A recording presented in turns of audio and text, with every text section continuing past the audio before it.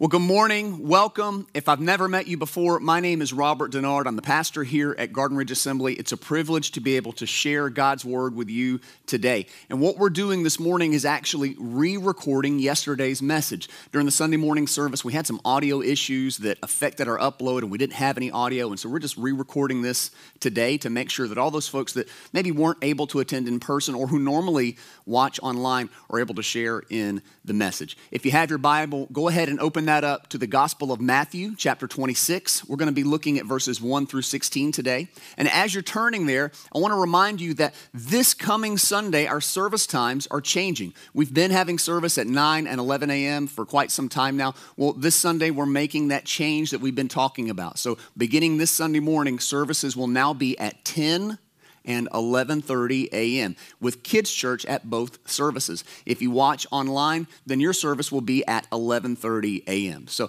excited about that. That's a big step for the church here. We're excited about what God is doing. Let's pray and then get into God's Word together. Heavenly Father, in the name of Jesus, I thank you for the privilege that it is to be able to share your Word. God, will you make each one of us ready to receive it? Do something fresh in us today. God, give us ears that would hear. Give us eyes that would see and a heart to receive and understand what you would say to us this morning. In Jesus' name, amen and amen. So I'm going to begin reading out of Matthew chapter 26 and verse 1. We're going to go through verse 16. God's word says this. When Jesus had finished saying all these things, he said to his disciples, "As you know, the Passover is 2 days away, and the Son of Man will be handed over to be crucified." Then the chief priests and the elders of the people assembled in the palace of the high priest, whose name was Caiaphas. And they plotted to arrest Jesus in some sly way and kill him. But not during the feast, they said, or there may be a riot among the people. While Jesus was in Bethany, in the home of a man known as Simon the leper, a woman came to him with an alabaster jar of very expensive perfume, which she poured on his head as he was reclining at the table. When the disciples saw this, they were indignant. "Why this waste?" they asked. "This perfume could have been sold at a high price and the money given to the poor." Aware of this, Jesus said to them, "Why are you bothering this woman? She has done a beautiful thing to me. The poor you will always have with you, but you will not always have me. When she poured this perfume on my body, she did it to prepare me for burial. I tell you the truth, wherever this gospel is preached throughout the world, what she has done will also be told in memory of her." Verse 14, then one of the 12, the one called Judas Iscariot, went to the chief priests and asked, "What are you willing to give me if I hand him over to you?" So they counted out for him 30 silver coins. From then on, Judas watched for an opportunity to hand him over. What are you willing to give me if I hand him over to you? Today we're beginning a new message series that's going to take us through the next several weeks, all the way to Easter Sunday or Resurrection Sunday. The name of the series is 30 Silver Coins. You ever noticed how no one names their kid Judas anymore? That name, like several, is pretty much off the table. Well, in the passage that we just read, what we saw is what's called a juxtaposition. And what a juxtaposition is that means two things that are obviously in contrast with one another are placed side by side. And so we see two people in those passages that are talked about. And the first person is the woman. This is the well-known story of a woman who comes into where Jesus is and pours this expensive jar of perfume on him. And the disciples' response, as we clearly see, is not positive to this. Perfume is extravagant. They said it's expensive, and so the money could have been used for, they could have been sold and the money used to give to the poor. Also, in the way that she poured this perfume on him, that's an expression that's normally reserved for the dead. It's a prophetic kind of thing that which Jesus even mentions. He says, she did this to prepare me for burial. You think the way that they would embalm or anoint a body in those days to prepare it for placing it in a tomb.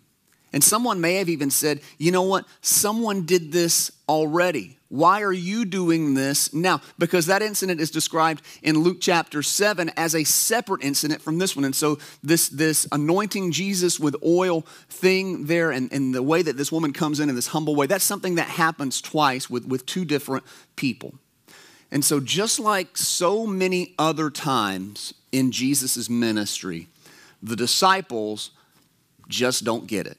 They don't get the point. But Jesus does.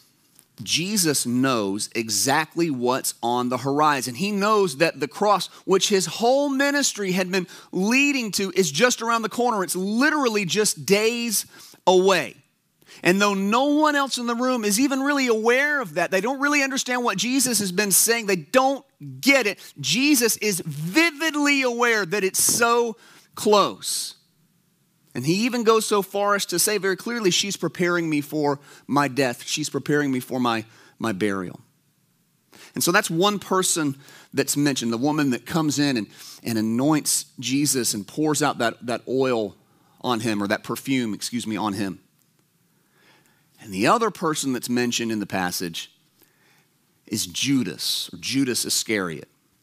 And with hindsight, of course, with the benefit of Scripture in mind, we know that Judas is a villain. Scripture makes that clear from the beginning. It even describes him, as the disciples are listed, it describes him as Judas Iscariot, who would later betray him.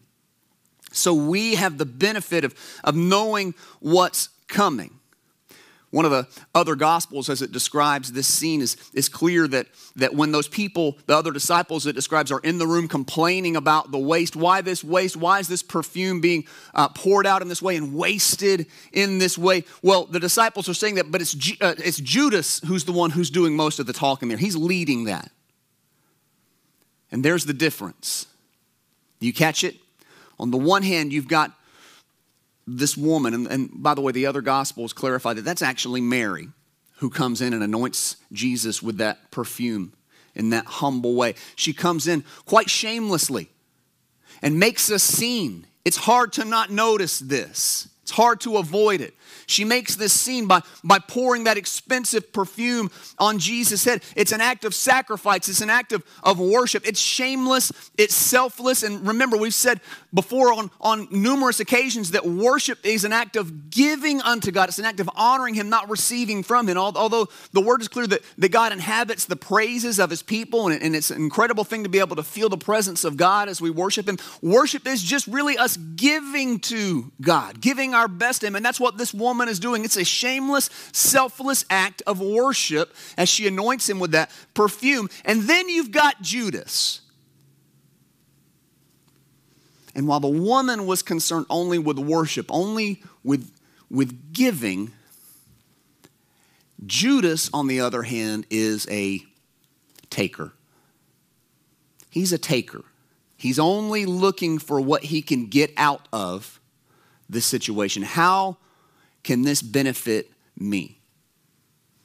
Have you ever known someone like that personally?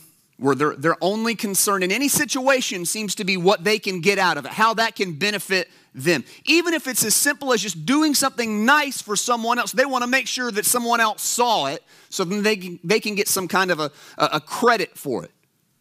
You know, it never fails as a minister when election season rolls around, and I'm sure other ministers could tell you the same thing, but when election season rolls around, I get emails and I get phone calls from politicians or from the campaigns of politicians, and it's always the same. They'll say candidate so-and-so or incumbent such and such wants to have a conversation with local faith leaders like you to discuss the important issues, and you are invited. And it's the first time that happened, wow, that's really something. And then as it continued to happen, I recognized, okay, that's pandering. That's politics. It's obvious pandering. So, look how religious I am. I want to have conversations with local religious leaders. The fact of the matter really is that when they do that, they want your minister or your pastor to have a good impression of them as a candidate so that he will tell you and you'll go out and vote for that person. And that's just not something that I'm willing to do. That's politics. Concern with someone thinking better of me because maybe I've done something good, but I do something not good for the sake of doing something good or not good for the sake of serving God, but so that other people will see me as good. And Jesus is very clear that when you do good deeds for the purpose of other people seeing you, well, then you've already received your reward. Scripture is clear that greed was a motivating factor in Judas' life. Judas, again, was a taker. Judas seems to be primarily concerned with what he can get out of following Jesus in the here and now. We're going to get into that. You ever thought about that? Judas is concerned with following Jesus because of what he thinks he can get out of it in the here and now. Greed is that major motivating factor in Judas's life. But the problem is that Jesus and the disciples weren't rich. They didn't live a life of luxury. They weren't well-to-do. As a matter of fact, in Matthew chapter 8, the Bible talks about how when a certain man came to Jesus and said, I want to follow you, Jesus said, foxes have dens. This is Matthew chapter 8, verse 20. Foxes have dens and birds have nests, but the Son of Man has no place to lay his head. What that means is don't follow me if you're looking for a life of comfort and ease. That's not something that I've come to provide. So if that's the case and Judas is a taker, why is he following him? The answer is power. He's looking for what he can get out of this in the here and now. Think about this. I'm making a little bit of an inference here, but this is not a stretch. This is not much of an inference that I'm making. Judas is looking for power. Think about the ministry of Jesus. As you read through the Gospels and you see the way that his ministry is described, what do you see? Jesus goes from town to town, and when he goes to a town and he teaches and preaches, what happens? Massive crowds begin to amass. His following continues to grow. People are drawn to his words. And people are even beginning to say, I think he's the Messiah. Judas is an opportunist. Judas is looking for a way to get ahead. And so I think that Judas saw Jesus as a ticket to wealth, influence, and power. If you look at Matthew chapter 19, starting in verse 28, Jesus' words are this. He says, truly I tell you, at the renewal of all things, when the Son of Man sits on his glorious throne, throne's a big word, especially to someone like Judas. When the Son of Man sits on his glorious throne, you who have followed me will also sit on 12 thrones, judging the 12 tribes of Israel. And everyone who has left houses or brothers or sisters or father or mother or wife or children or fields for my sake will receive 100 times as much and will inherit eternal life. But many who are first will be last, and many who are last will be first. So Judas, here's Jesus saying these things. He hears that language about sitting on 12 thrones, judging people, inheriting 100 times as much. And he sees the size of the crowds who have come to Jesus. And Judas sees this as a means to an end. Remember, it's not that he's the only disciple who necessarily thinks, at least in this vein, that Jesus is coming to set up an earthly kingdom. All of the disciples had been conditioned, the Jews, Israel had been conditioned to think over time that when the Messiah came, he was coming to set up an earthly kingdom. They believed that's what the Messiah was coming to do, to set them free from Roman oppression and to bring Israel back to a place of prominence as it had been in the times of King David and Solomon and some of those kings after them. And so over and over again, the disciples make it clear that they're waiting for Jesus to establish his kingdom, and they're thinking that it's this earthly, physical kingdom at the time. But by the time you get to the passages that we started with, in Matthew chapter 26, by the time you get there, Judas is beginning to see things very differently. Jesus' language has kind of changed. The people that he's hanging out with aren't what you would call politically expedient. Right? Think about that. If Jesus was going to start a revolution, which is what Judas thought he was there to do, if Jesus was going to start a revolution, if he's going to overthrow Rome and establish Israel in that physical way again, then it would have made sense to at least try to align himself with people of power and influence. Primarily, the Pharisees would have been that first major group that he would need to get with. The people looked to the Pharisees for leadership, for certainly religious leadership, but also some type of political leadership there in some ways as well. And so it would have made so much sense in Judas's eyes and in anyone's eyes if Jesus was going to set up an earthly kingdom then, that he would need to align himself with. And that's what you do in politics. You look for alliances, you look for donors and all those things. And that's not at all what Jesus did.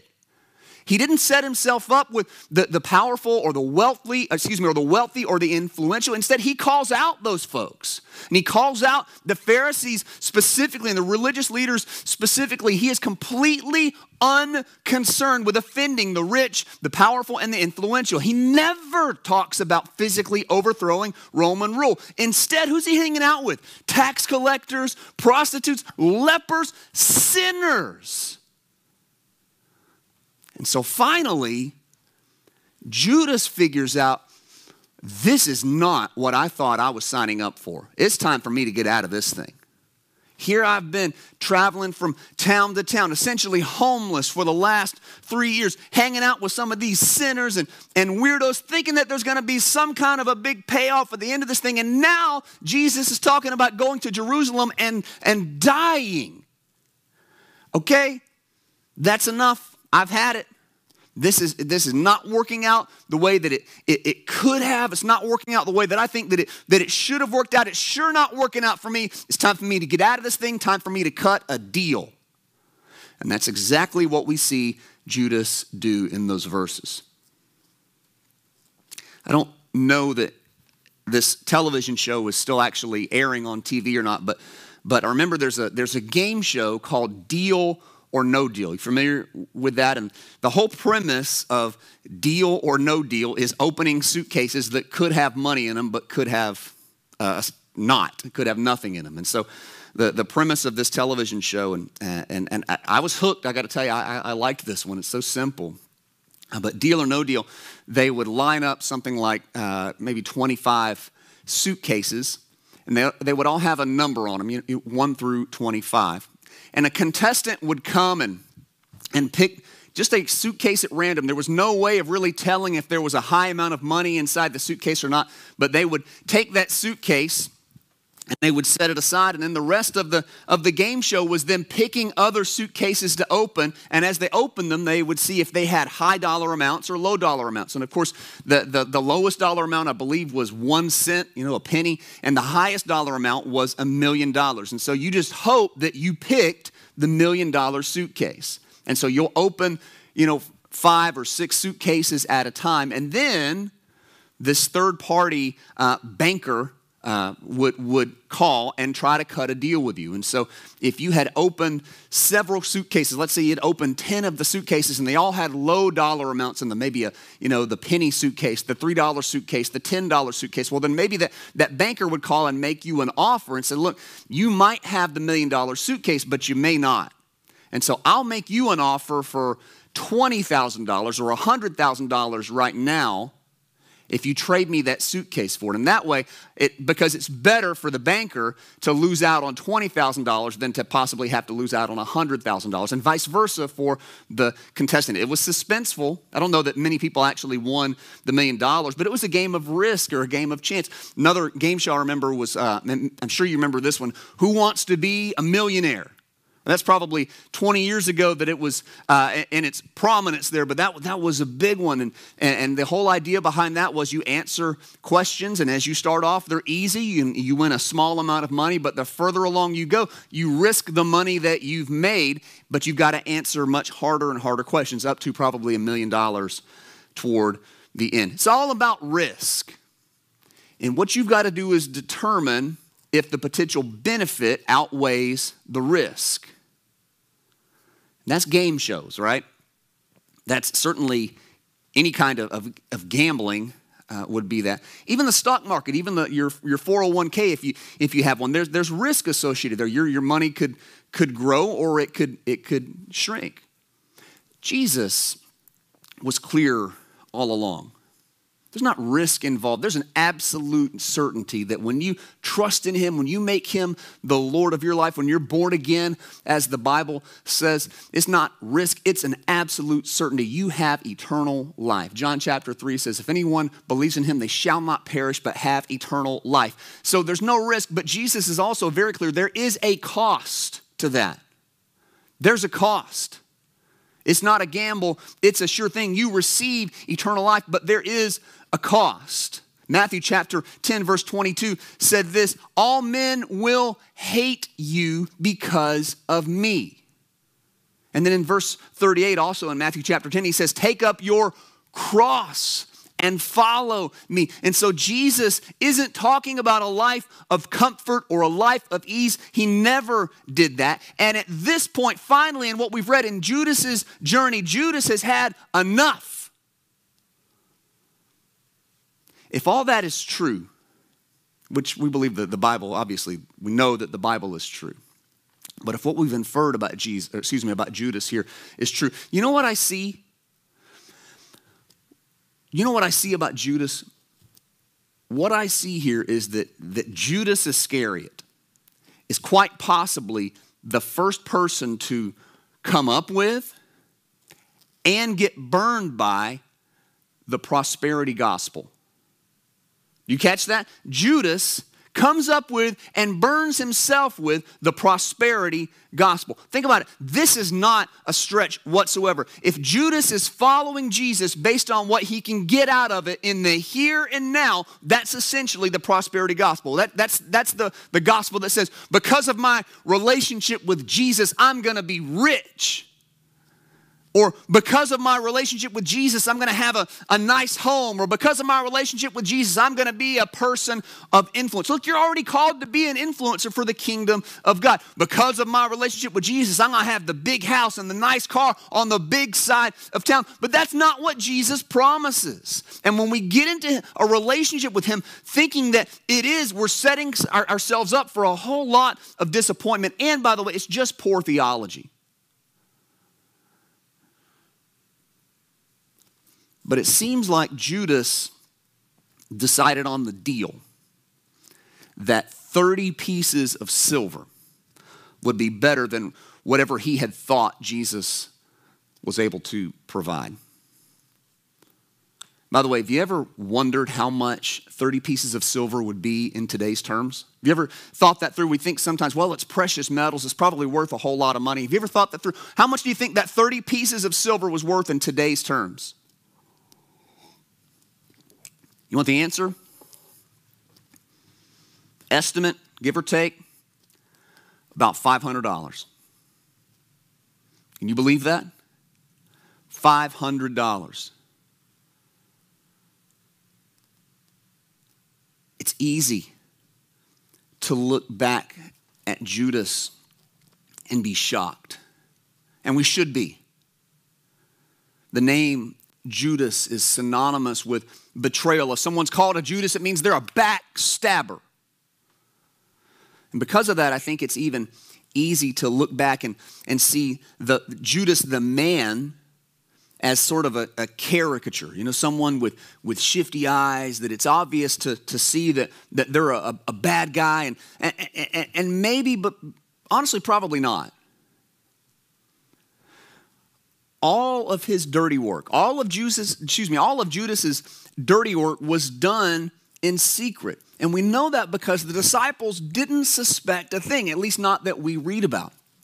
A couple days after this, when Jesus and the disciples are at the Last Supper, what do you see? Jesus tells the disciples, I tell you the truth, one of you is going to betray me. And when Jesus says that, the response of the disciples is not that 11 heads immediately turned and looked at Judas and said, well, obviously it's him, guy that comes in here wearing the long black coat and the black hat, and he's got the handlebar mustache, and when he laughs, he does it like this, mwahaha. Right? And it's funny to say it that way, but the reality is they didn't know. The Bible says that the disciples looked to one another, wondering who it could be. Judas was just as much part of the family as Peter or James or John or Andrew or any of the rest. They were shocked when they found out that it was Judas that had betrayed Jesus. Everything that he did behind the back was secret, as sin so often is. And so when Judas finally decides that he's not going to get rich off of Jesus, he's not going to get the material blessing, he's not going to get the influence that he was hoping for, he decides to make that trade. Figured out, I'm not going to get an earthly throne. So he said, I'll make a deal and at least I'll get something out of it. $500 isn't much, but it's better than nothing. And so Judas sold Jesus out for what equates today is less than 1 month's rent. For some of you watching today, less than your car payment.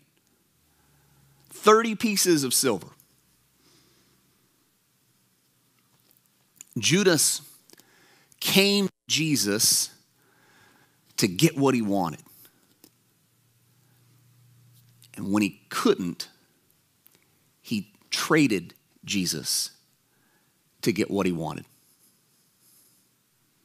Judas didn't get rich off of 30 pieces of silver, and catch this, it was enough at the time. You see that? He knew he wouldn't get rich off 30 pieces of silver. But it was enough at the time for him to take the deal. It ain't much, but it's enough for right now. It's enough at the time to make him take the deal. Thank goodness you and I would never do something like that. Selling out Christ for such a small amount. Come on. We'd never do something like that, would we?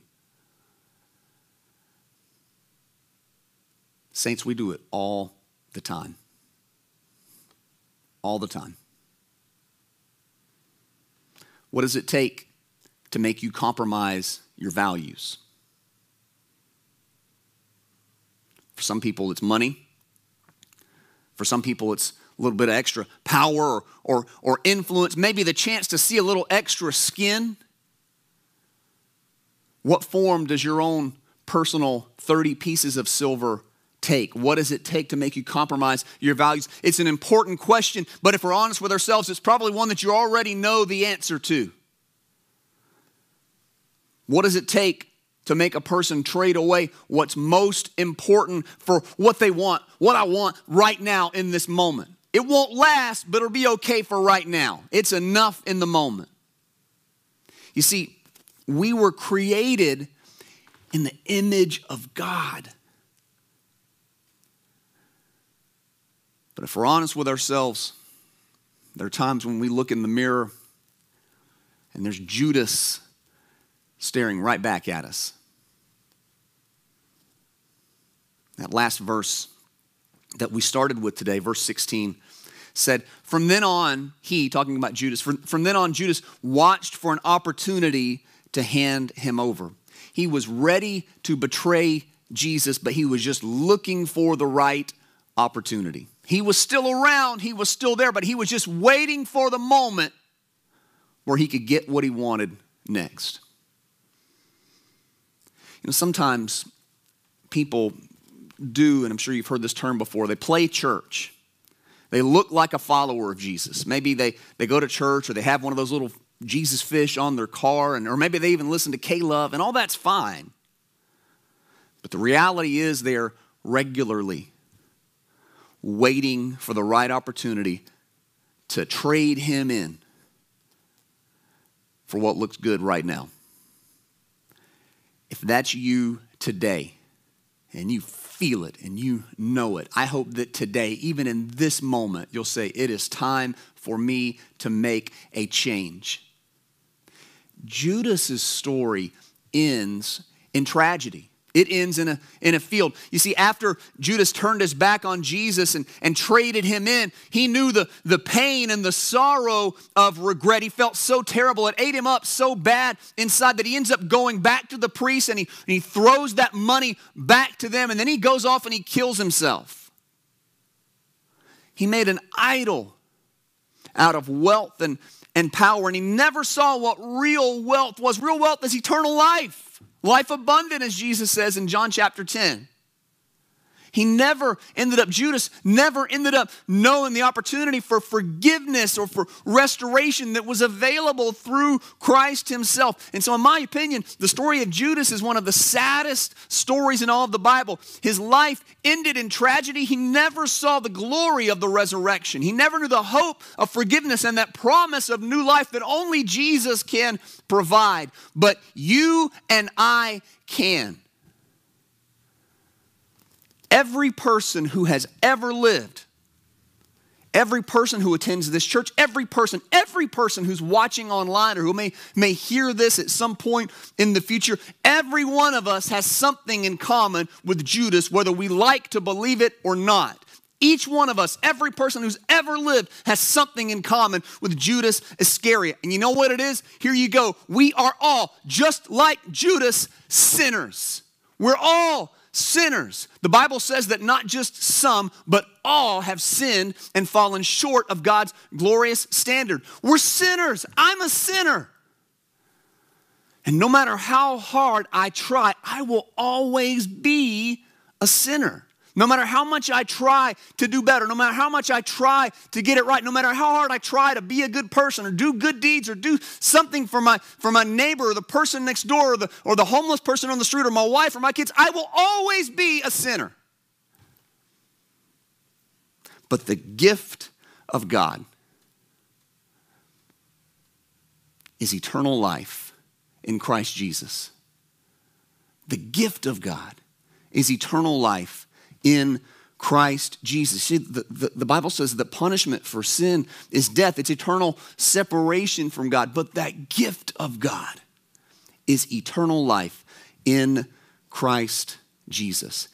And that gift, no matter what you and I have done in the past, no matter how bad you think that you've blown it, no matter how many times you've come back and asked for forgiveness and tell God that you're sorry and you think that, well, I can't do it again, no matter how many times you've done that before, no matter what you've done, that gift is available for you today if you'll make the choice to receive it. Can we bow our heads? Will you join with me in an attitude of prayer? The gift of God is eternal life in Christ Jesus. I just want to ask you personally, and really this is between you and God. What's your 30 pieces of silver? What's that thing that you've been willing to compromise your values for? What have you been, if we're honest, what have you been willing to trade Christ for? More than likely, you don't even have to spend any time thinking about it because your conscience has already told you. You already know. You see, like Judas, you and I are sinners. But unlike Judas, we have the benefit of being able to look back and see the victory of the cross, the victory of the knowledge that Jesus Christ loves us. He loves you. And he died for you on that cross. And on the third day, the Bible is so clear that he rose again. And he's given us the opportunity for eternal life. If we'll receive it. If we'll reach out to him and say yes. We mentioned earlier, John chapter 3 said that if a person believes in him, if a person believes in Jesus, then they would be saved. They would not perish, but they would have everlasting life. That means eternal life. That means forever life. And so if you've not yet done so, I hope that right now, in this moment, you'll make that decision to say yes to Jesus. It doesn't take a long, verbose, King James Version kind of a prayer. You just be real and honest with him. And even in this moment, will you just say this? Will you surrender to him? You can just pray this. Just say, Jesus, I recognize that I am a sinner. Just like Pastor Robert said, he's a sinner. I am a sinner. And no matter how hard I try, I recognize I can't earn my way to you. And I recognize your gift available to me of eternal life through Jesus. So Jesus, I ask, will you please forgive me for my sins? Be the Lord of my life. Be in charge of my life. Be the Savior of my soul. I surrender to you. Help me now to live for you. In Jesus' name, amen and amen. If you prayed that prayer and you meant it, I believe that you're born again. I believe that you have eternal life. I believe Jesus is now Lord of your life. You've been born again in that Bible way. I hope that you'll tell somebody about it. I'd love for you to tell me. Send me an email to prayer at gardenridgeassembly.org. That's a confidential email address. That comes right to me. And if you've got special prayer needs, you can use that as well. But I would love to know. Tell me, tell someone else. And next up, make sure that you get into the Bible. Begin reading at least a chapter of the New Testament every day. And if you're not already, get into a Bible-believing church. This is a good one. But if you're not close by, find one near you that teaches and believes the Bible and get involved. Well, like I said, if you need special prayer, send me an email to prayer@gardenridgeassembly.org. It's such a privilege to share God's word with you today. God bless you as you go throughout your week this week, and I'll see you next time. God bless you.